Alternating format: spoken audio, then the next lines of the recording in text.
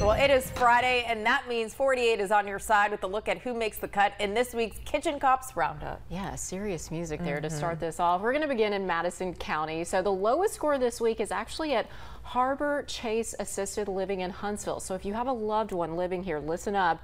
It got a 76 due to dirty dishes and dirty tea nozzles. There was also an issue with no soap and 2 sinks and hot water not reaching a high enough temperature at another sink. Elsewhere in Madison County, the Pizza Hut at North Parkway and Max Luther gets an 82 because of a missing thermometer, dirty ice machine, and dishwasher with no sanitizer. Hopper's Bar and Grill on University Drive was written up for food temperature issues and week-old turkey and sweet potatoes in the fridge.